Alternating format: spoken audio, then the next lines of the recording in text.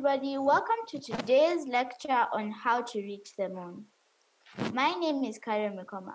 Today's speaker will be Kifiri Damari. Kifiri Damari is the co-founder of Spaceil. Kifiri has a BSc and MSc in Communication System Engineering and a vast experience in computer communication and cybersecurity. In the startup industry, academic, defense industry, and in the Israeli army, Kifiri is the co-founder in many ventures, including Metapacket, Tabuki, Valto, and held teaching in positions at Ben Gurion University, Tel Aviv University, and the College of Management. Kifiri's vision is to empower the youth and youngsters to pursue their goals. Dream big. Make it happen. Kifiri invests in great resources in nurturing the next generation of groundbreakers and believes in investing in today's children and breaking the boundaries of tomorrow. Welcome.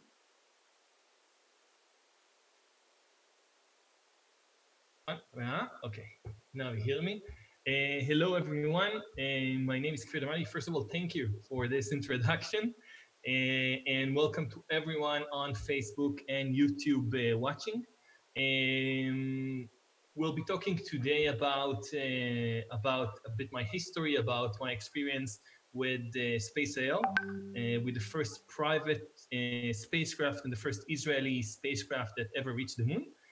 But we'll also speak about entrepreneurship, and we'll actually see how those things combine and what can we take from this personal story to any endeavor and anything that you would want to do in the future.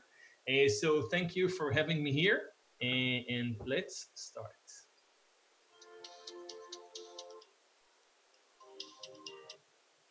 Okay. So, 1 second. And we're here. Okay. So again, my name is Kfir Damari. I'm one of the co-founders of Spaceil.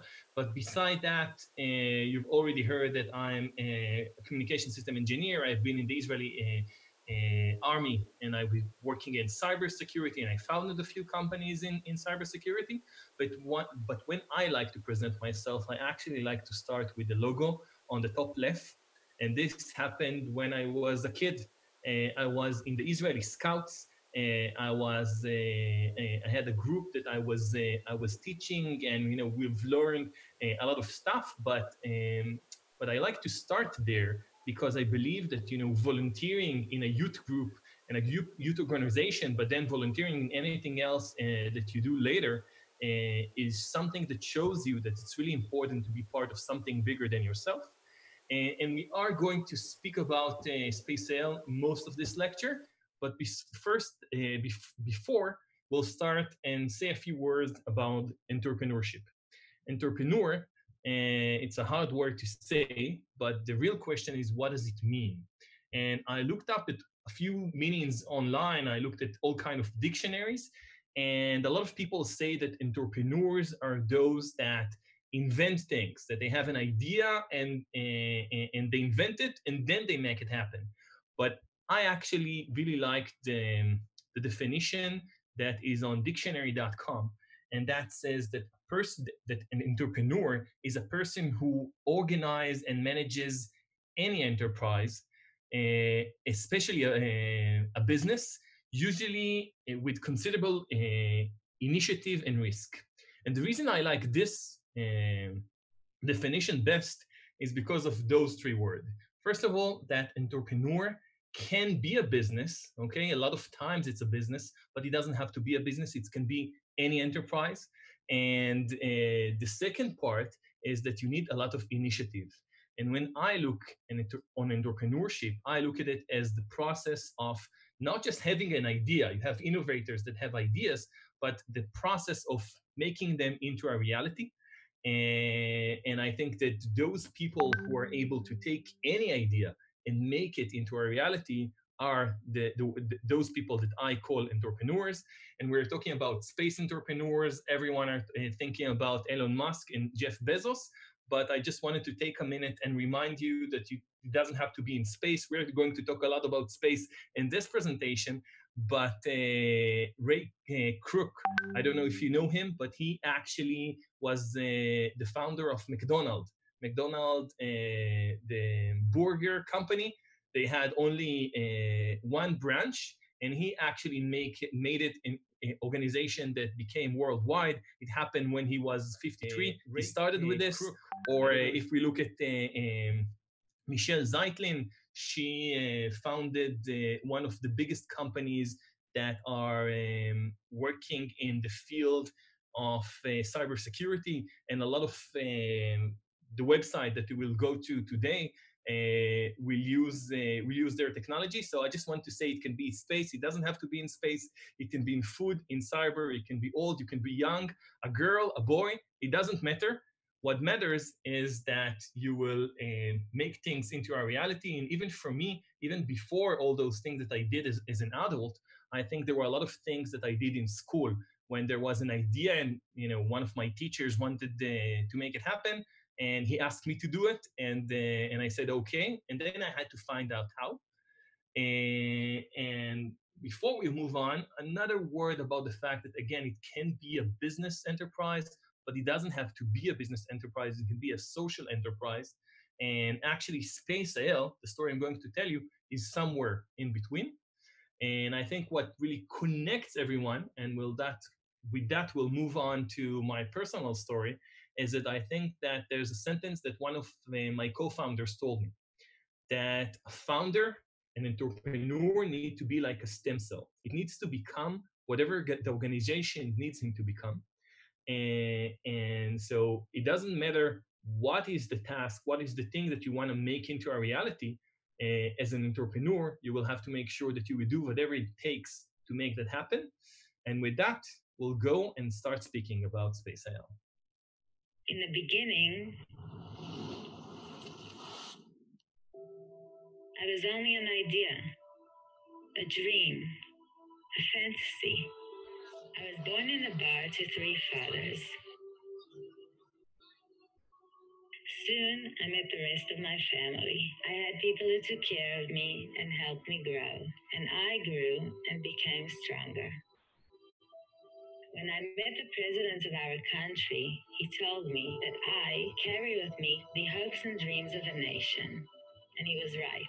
Landing on the moon is not my only mission. I will carry with me a magnetometer to study the magnetic fields of the moon. But one of my most important missions is to inspire our kids so they can dream and explore new worlds. And my mission begins today. A couple of weeks ago, I left home and got on a plane to Cape Canaveral. I had hundreds of talented people who worked hard to prepare me for this day. I waited long enough for this moment, and I am ready. Yada, let's get to the moon. So the story of Spaceil actually started for me when a friend of mine called Yariv wrote on Facebook. He wrote that he wanted to open the Israeli team competing in a competition called the Google Lunar X Prize.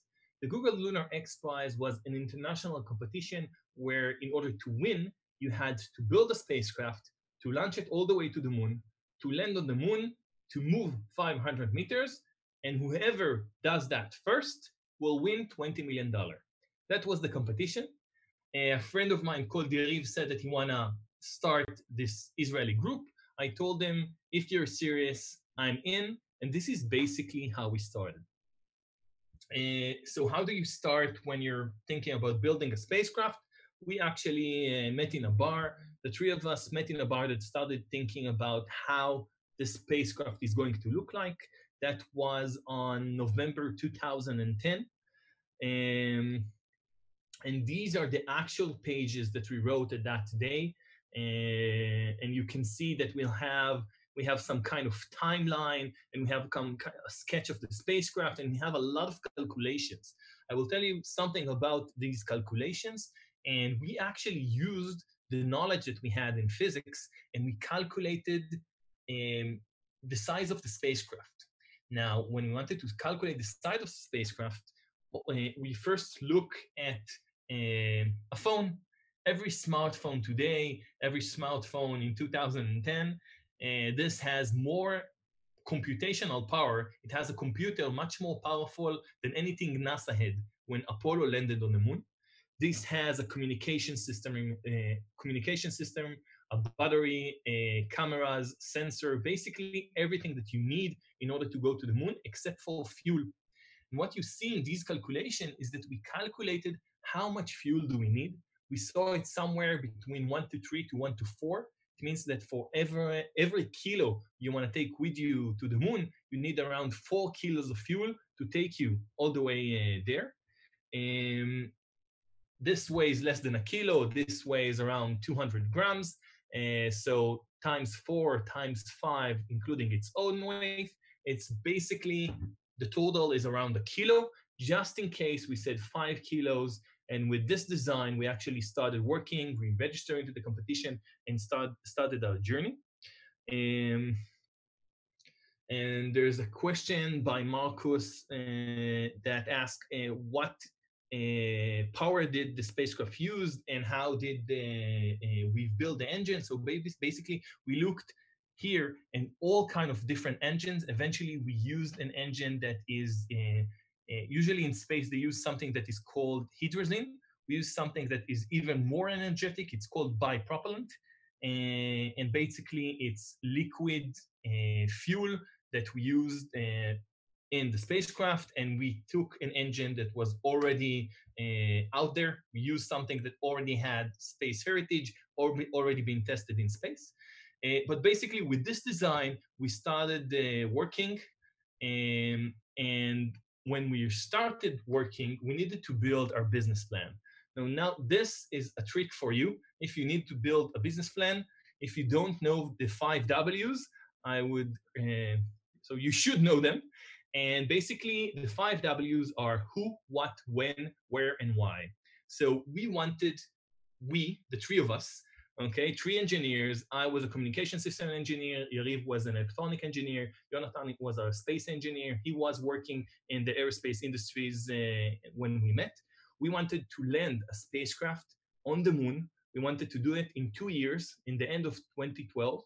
And we wanted to make a project that will be in Israel. We knew that we cannot launch from Israel. Maybe we can speak about that later. But we've wanted to take as many people as we can in Israel and build a project and send it all the way to the moon. And why? Why is a really good question. And you should always ask yourself, why? And the reason for us is that we wanted to inspire the next generation of scientists and engineers. We wanted to show that science can be cool, can be exciting. So this was part of it. There was also the competition that started this whole idea. But for us, it was about creating an impact for the next generation, besides just building the first private spacecraft that I find it as exciting, just by itself. And now that we understand, the business concept of our business plan, we can actually start. And when you want to start and take an idea into a reality, you first need a plan. And I just showed you the basic sketches of the plan we had. We needed a team. So there was the 3 of us, but we started to gather volunteers, and you need resources, okay? And after that, you can actually go to the place that you can start executing and marketing and finding clients and partners. And for us, as I showed you the plan was basically that in $8 million in 2 years, in a 5-kilo spacecraft, we are planning to reach the moon. And we managed to, as I said, gather a lot of volunteers. This is an image in 2011 with, next to me, there's the president of Israel, Mr. Shimon Peres. and another respectable lady called Rona Ramon, who was the wife of the late astronaut, the first Israeli astronaut, and a lot of volunteers. And you can see in the front Maurice Kahn, one of our donors. You can see Ariv, and you can see Jonathan, and so many people that we managed to get into the team so we can start working. And beside those people, we also managed to get the support of the Israeli Space Agency and the Israeli aerospace industries. And in the second line, you can see all our donors. Maurice Kahn, the Kahn Foundation, they've donated more than eventually 47 million, and the Edelson family more than 23 million, and others like Schusterman and Segol and Adams that donated also millions. And you have the academia, and you have commercial partners, and you have educational partners, and many more that we managed to get them engaged and make them part of this project. And so now we had a plan, we had a team, we had some resources. We didn't have all those resources that I managed, but we had some resources, and we could start with the execution. But what happened is that when we started with the execution, we realized that our plan wasn't good enough.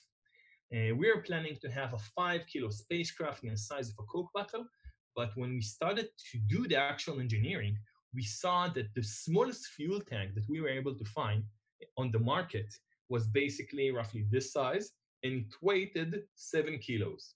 So we realized that we don't have enough fuel, because now if you need to take a fuel tank that weighs 7 kilos, you need 7 times 4. This is the amount of fuel that you need just to take the fuel tank. And eventually we moved from 1 fuel tank to 2 fuel tanks to 4 fuel tanks and bigger 4 fuel tanks. And eventually, only in 2017, we got to the point that we knew how the spacecraft is going to look like. It took us 2 more years to get to the point that we can have actually a working spacecraft that is ready for launch. And this gets us to the first challenge that we have, and we had a lot of challenges. I'm going to talk about those challenges through the presentation. And the first problem was the first challenge was the design.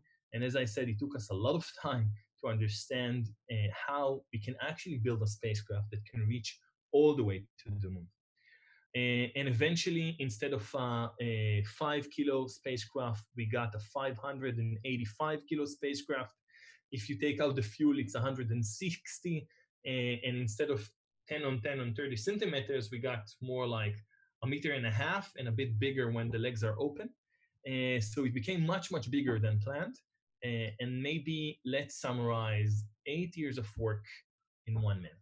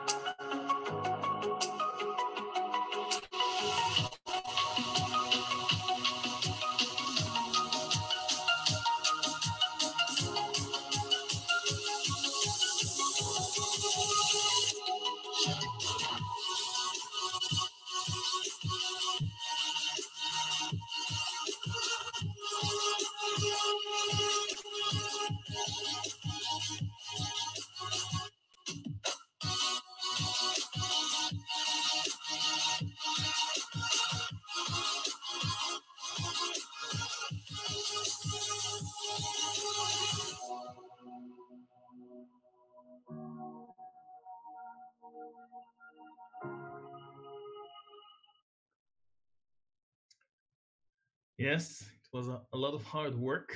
And now we get to the next challenge, and it connects to the question that we were just asked about at what point did the team decided that it can be done on a low budget. And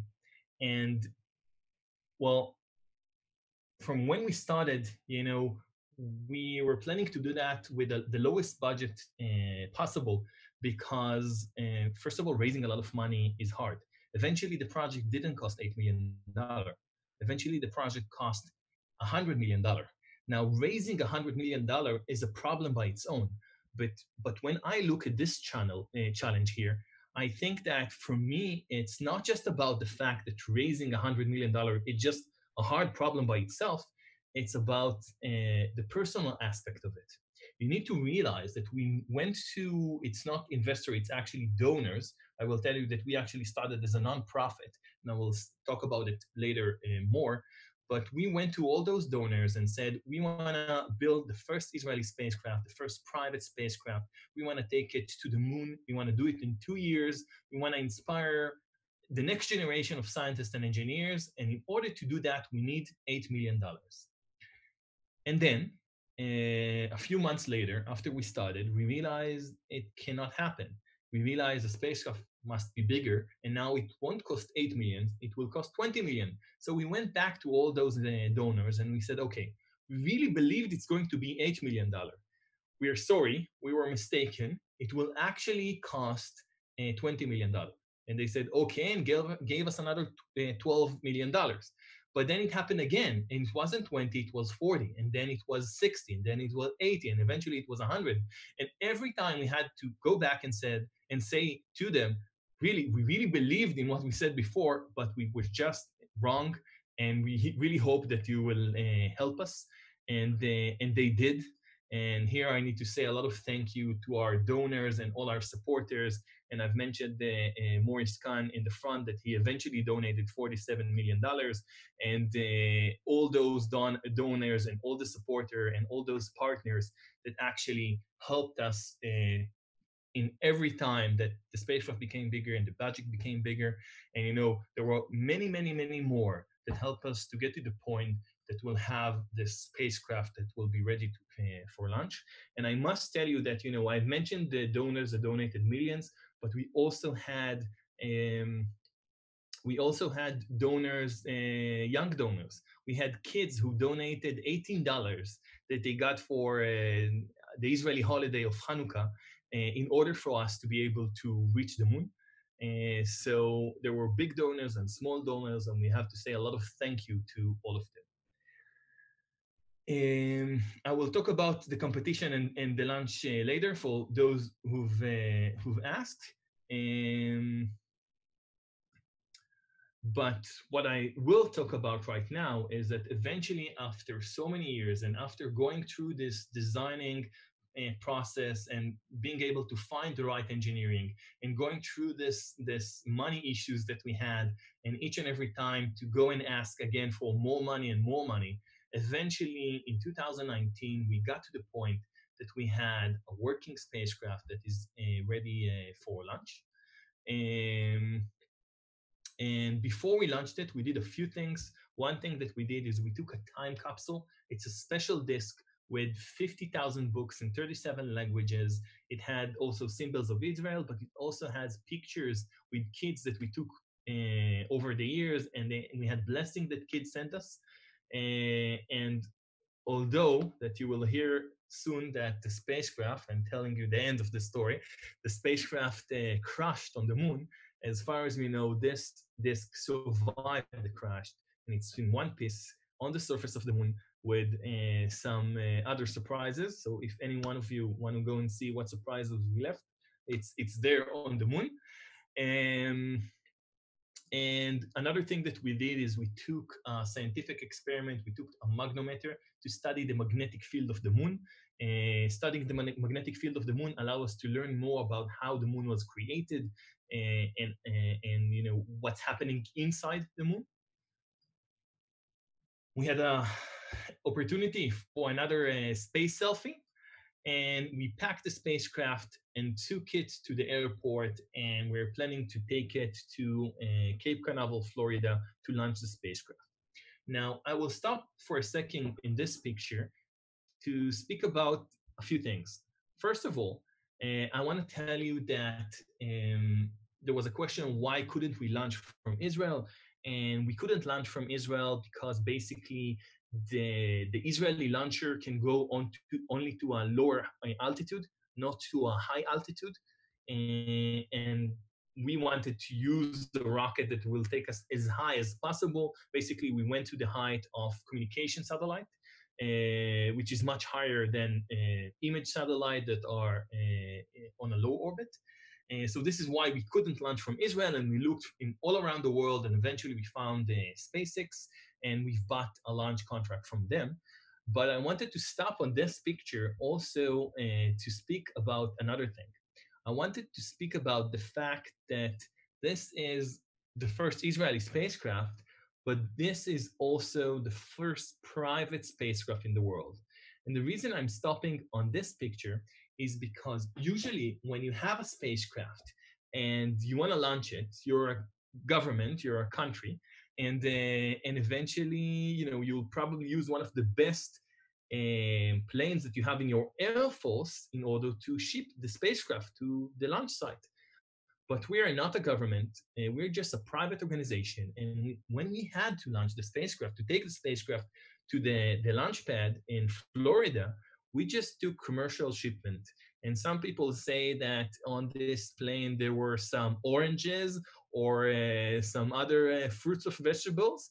As far as I know, it was medicine because of the humidity that the spacecraft needed that all the plane will have. But on its way from Israel to Cape Canaveral, Florida, it actually stopped in Europe and dropped some things and continued. And that, for people that come from the space industry, that just sounds insane. You have $100 million spacecraft, you're going to launch it to the moon, and you're stopping on the way to drop some things and continue. But that's something really, really unique in this project. Again, this is the first private spacecraft that ever reached the moon. So eventually, after stopping in Europe, we managed to get to Cape Canaveral, Florida. We connected the spacecraft on top of an Indonesian satellite. There was a US, an American satellite, a small one in between, and we got ready for the launch. And I'm going to show you now the video of the launch. I'm going to show you one of my favorite videos.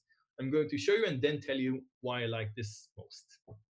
Okay, so imagine you're in the middle of the field, everything is dark around you, and you start hearing the countdown, 5, 4, 3, 2, 1.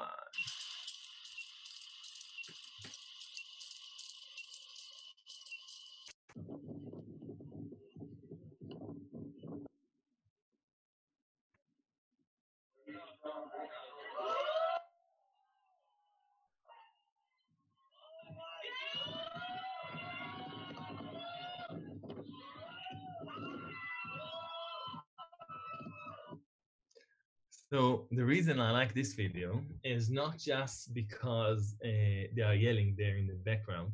It's also because I recognize the voices. And there were people that there were employees, and we had volunteers, and we had families, and we had so many people. They came to be part of this moment. It was an amazing moment.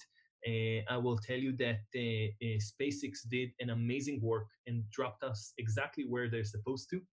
And for me, on a personal level, I would say that when we started, I wasn't married. I had a girlfriend, and we were planning to launch in 2 years. I never imagined that I will get to this moment with a 5-year-old kid and a 2-year-old daughter. So it was also an amazing moment for me and my family, and really an exciting one.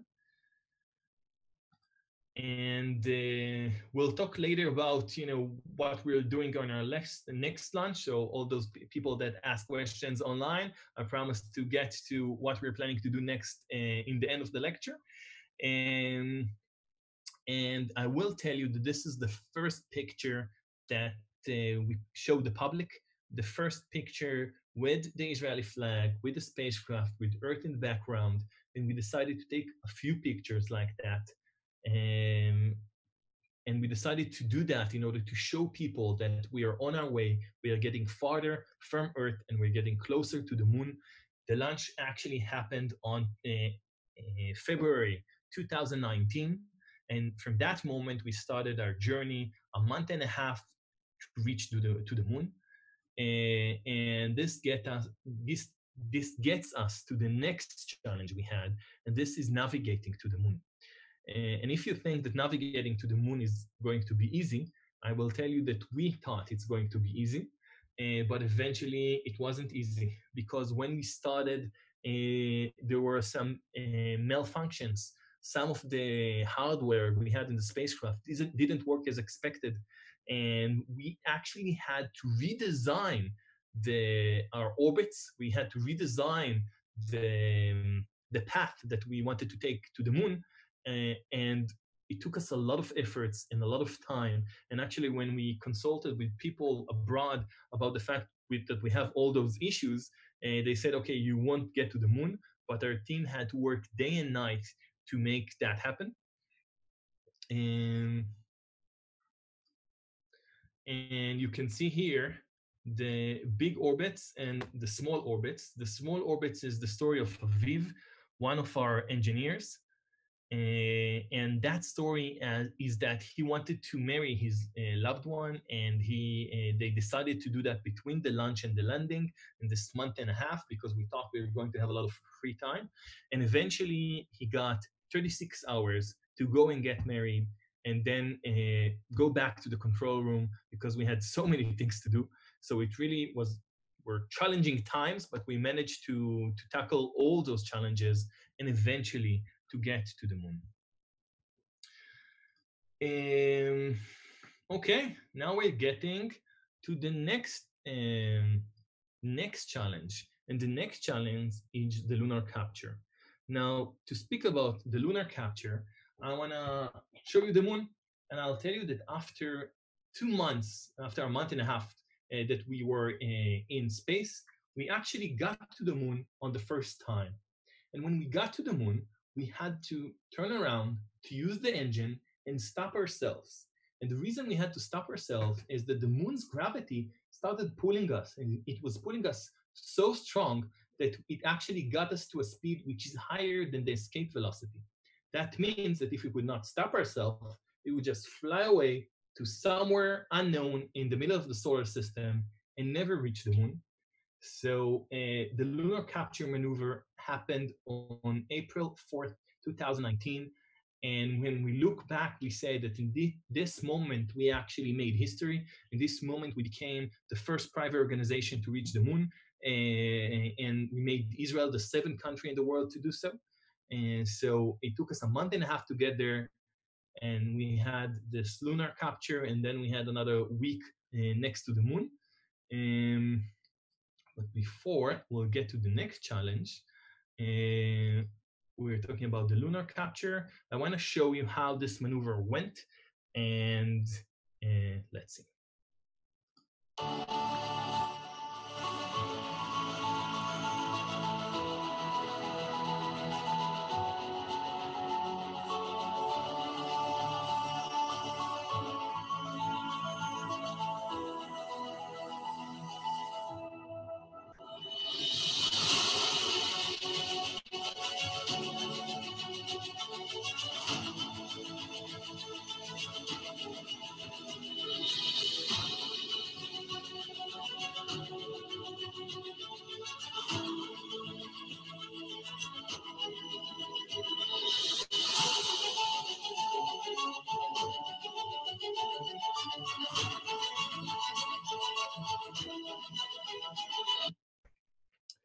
So this maneuver succeeded, and we got some amazing pictures from the moon. This is the first picture we ever got from the moon, and from a close by, taken by the spacecraft.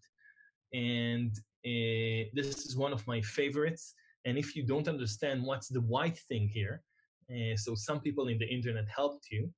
And as you can see, sometimes when you're when you're on the moon, basically, and you look at Earth, sometimes Earth looks like a moon.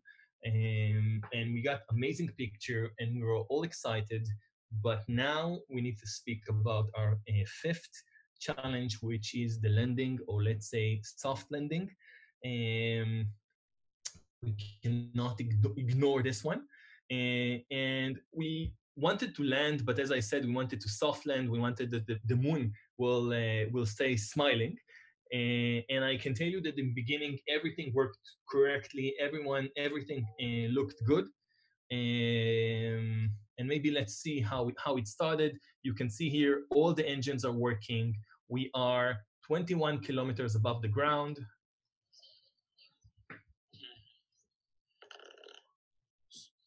So we are in the braking process. The braking process is working well. We can see the spacecraft slowing down. You can see the velocity as we are slowing down, and the spacecraft is doing exactly what it's supposed to do right now. So everything looked good. We got this picture. This picture, we also call this amazing picture the $1 million picture. And the reason I'm saying it's the $1 million picture is because eventually we actually got a $1 million prize. To all those of you who ask about what happened in the competition actually was supposed to end in the end of 2012. It was postponed to 2013, 14, 16, 17, and eventually on March 2018, they decided to close the competition. So basically, there wasn't any competition anymore. But the X Prize, who started this competition, decided that although there isn't any competition, they found they took $1 million from their own money and gave us this $1 million. And we went to Los Angeles and we got the $1 million and we got a trophy, and it was really exciting. But now we'll go back to the launch, and later on I'll have time to all those questions. And when we were 13 kilometers above the ground, we got this picture, and also this happened. IMU-2 not okay. There was a problem with one of our subsystem, the IMU, the inertial measurement unit, the same thing that you have on a phone that knows how the phone is moving. So if you have a game that you're moving the phone, so basically it's the same component. You have an IMU inside your phone. And instead of Houston, we have a problem. Yehud, we have a problem. Yehud is the city in Israel where we had the control center. And I'll tell you that it actually wasn't just one problem. There were three problems. The first problem was the problem with this IMU. The IMU stopped working correctly, and the team decided that they want to help the spacecraft. They wanted to restart this IMU. So by the time they realized they shouldn't restart the IMU, the command was already sent. That by itself wouldn't have done something wrong unless we had the third issue, which was the software architecture. And the software architecture made the whole computer to restart. When we wanted to restart one, it actually made the second one restart, and then the computer restart. And eventually, when the computer restarted, the engine shut down because the spacecraft didn't know it's landing. And by the time it came back, it was too late. So it wasn't just one problem. We had three problems. We had an hardware issue, a software architecture, and the third part was human, but it wasn't a human mistake. It's not that someone accidentally pushed a button. It's the fact that, as we understand now, there was some knowledge that part of the team had and other people didn't. So there were some testing and results of those testings that the mission controller, the one who had to make those decisions, didn't have this knowledge. He didn't know that this might happen. So he took the best decision he could. But when we look back, we understand that we needed to make sure that all the results will be clearly passed to everyone, and to make sure that in this decision process, we'll be able to get more input from other people in the team. And as I said, the engine came back, but it was too late. And maybe let's see the final moments of the landing. Now look at the height. The spacecraft try to enable the engine. The engine is going to come back in a second. Look at the height of the spacecraft. It's going down from 600. Look.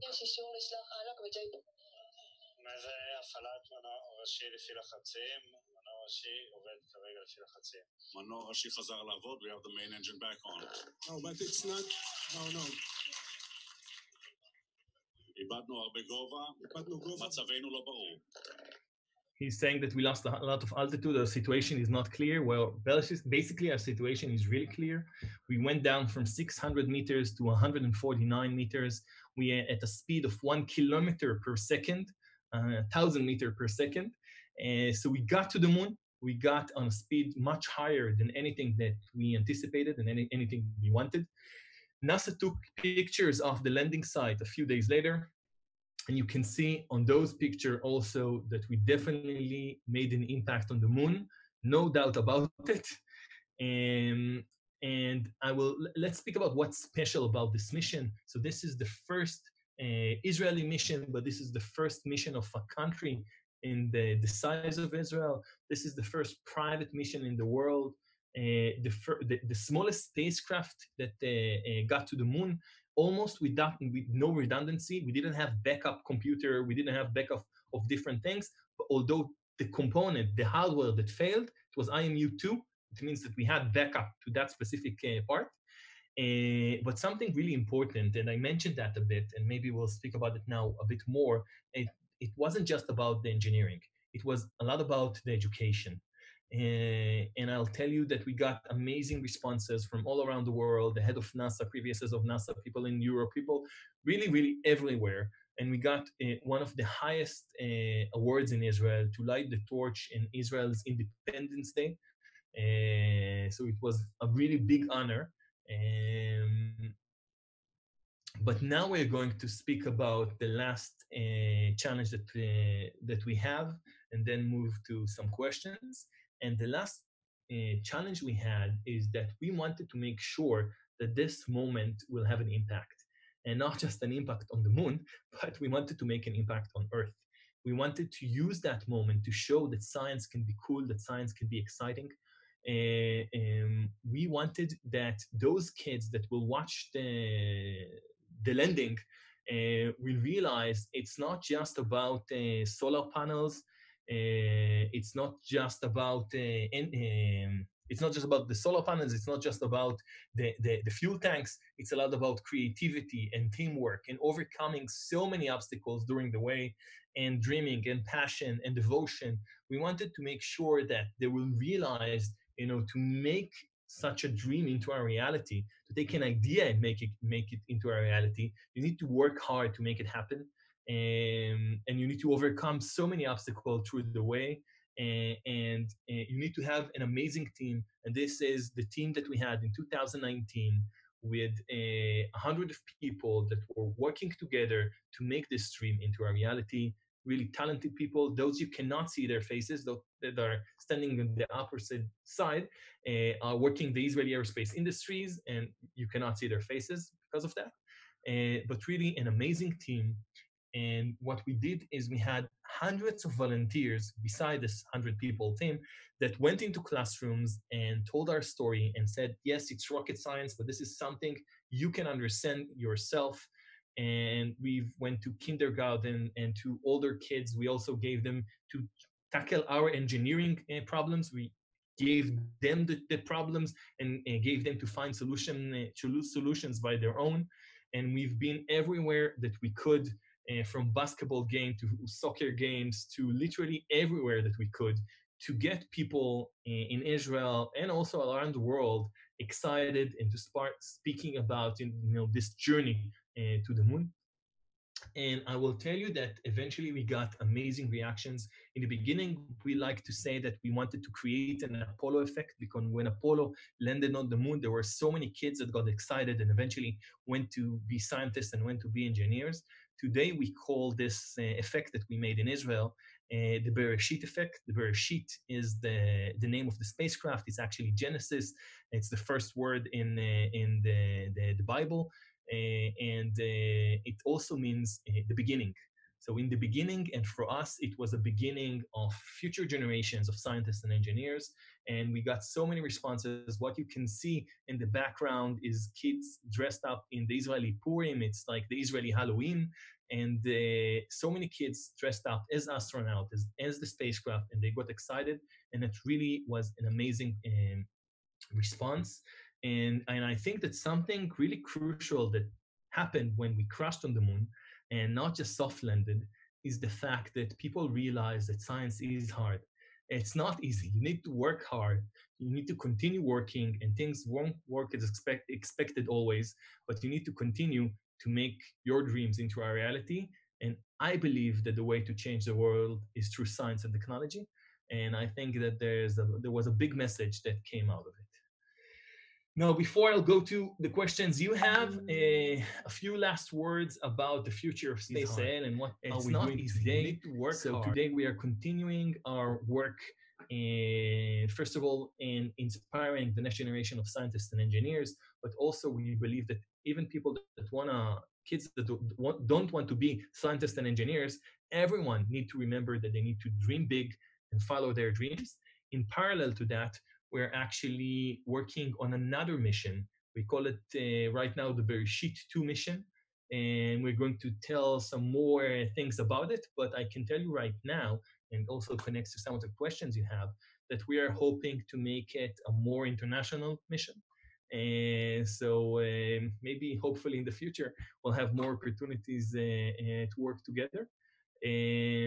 So this is Bereshit 2, another mission that we're working on the plans right now, and I hope that in a few weeks we'll be able to tell the world what we're planning.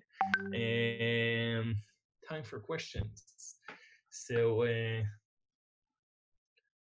thank you. Let's see what questions you have.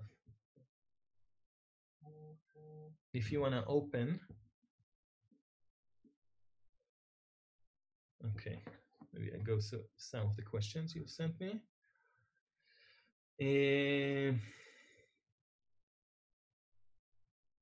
So are we planning to extend the reach to parts of Africa? As I said, in the next mission, it could be possible. But again, we are right now in planning stages of that mission. So we will have to see. How many prototypes did we make until we got to the finished project? So basically, we had, maybe I can even move to that. 1 second. I have some final words later, but maybe I'll show you just because you've asked. Okay. Okay.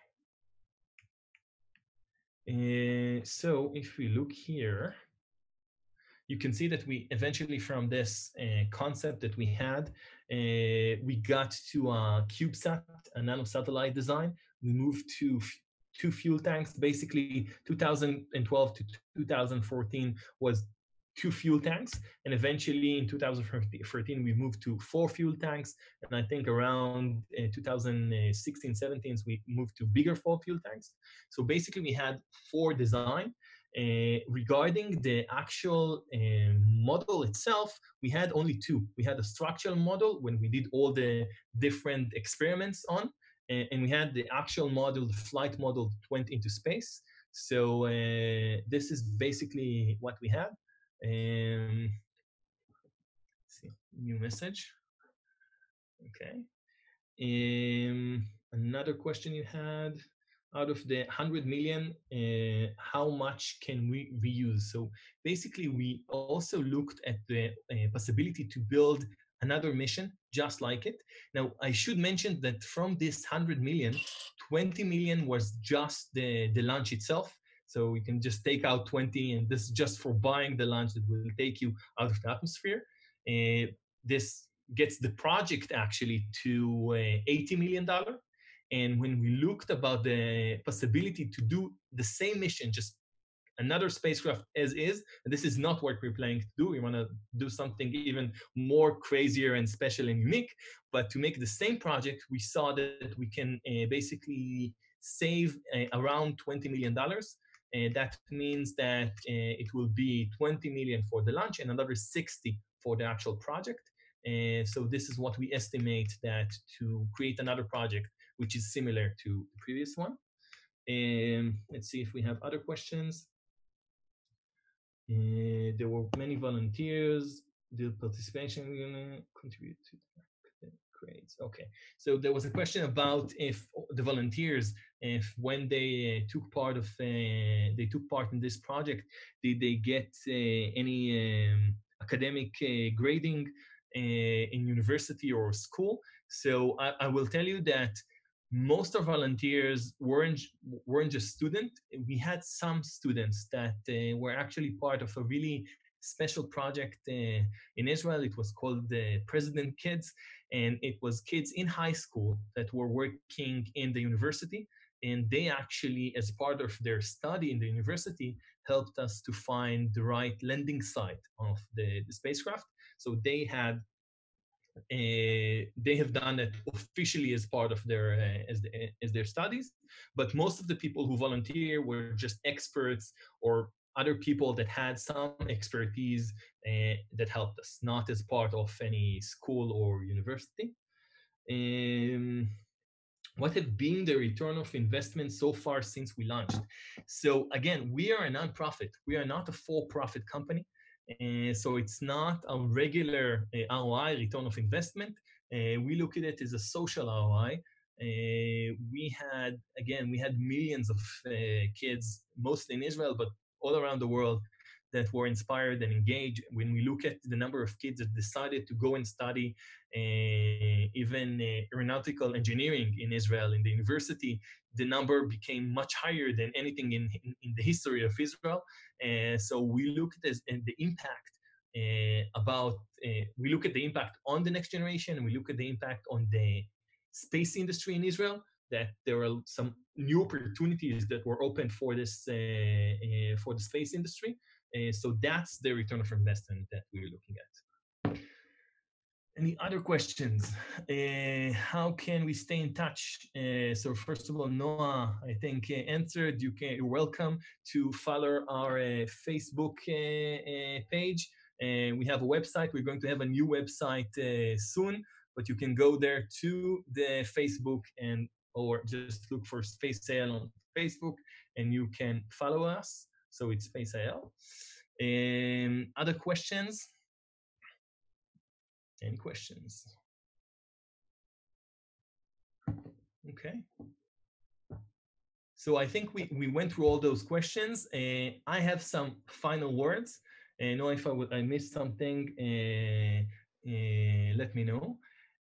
First of all, before we finish, I want to say, first of all, a lot of thank you for both Mtoto to make this happen, but also to Alan from STEM 2013 for, again, making this possible.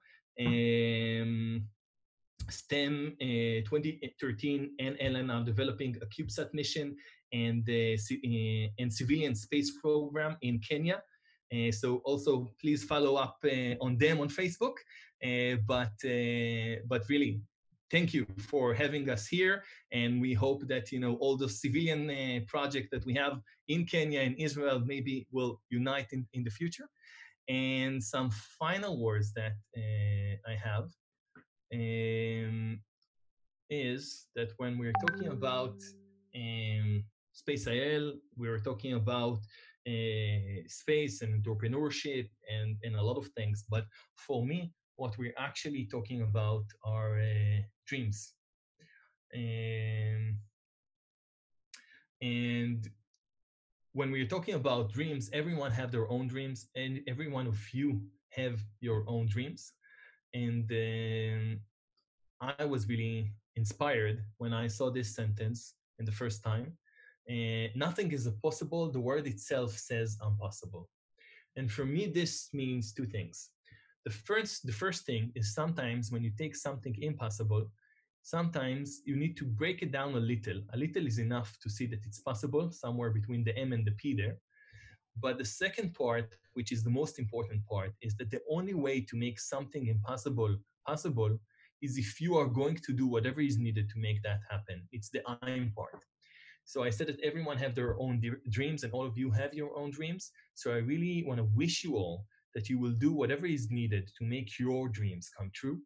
And really, before we'll finish, this is my wife and my kids. And if a second ago I said that I wish you all that you will do whatever is needed to make your dreams come true, I want to wish myself, but I believe all of us, that you will also dream about how to make the world better for our kids, And with that, I'll say thank you and stay healthy and dream big and go and follow those dreams. Thank you.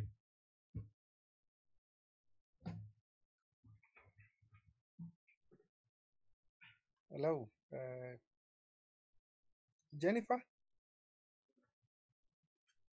Yes. Jennifer has something to say probably before I close.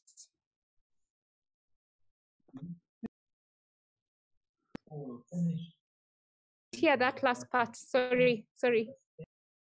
Yeah. Jennifer, you want to say something before I close, probably? I just say it and then Karen will finish up. All right. For joining. All right. Fear and Spaceil team, we truly from Kenya and even India. So people who are listening to you today, we want to express our appreciation for you having taken time, I know, out of a busy schedule to talk to us today. I know that everybody who attended will be leaving here quite inspired. And in Africa, we are very happy that we at least got to see what somebody who is reaching out to the moon needs to do before they actually embark on the journey. Now, for everybody who attended, we have just a few announcements.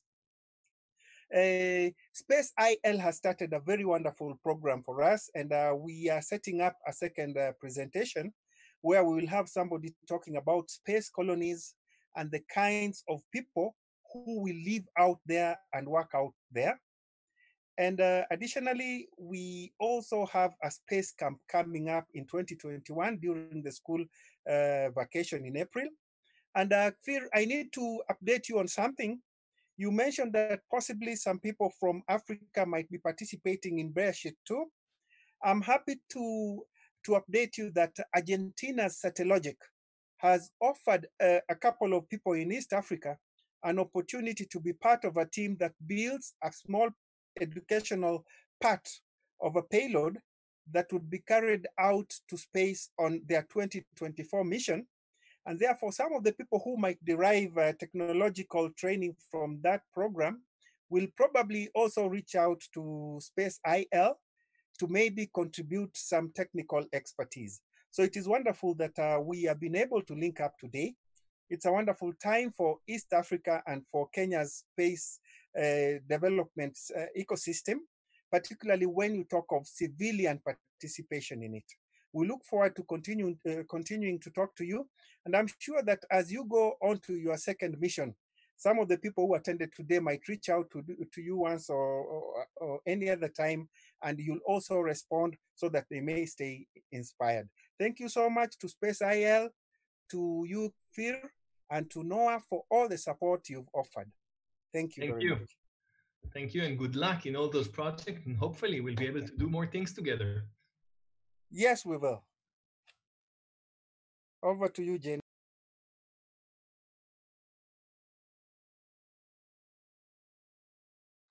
Please switch off your videos.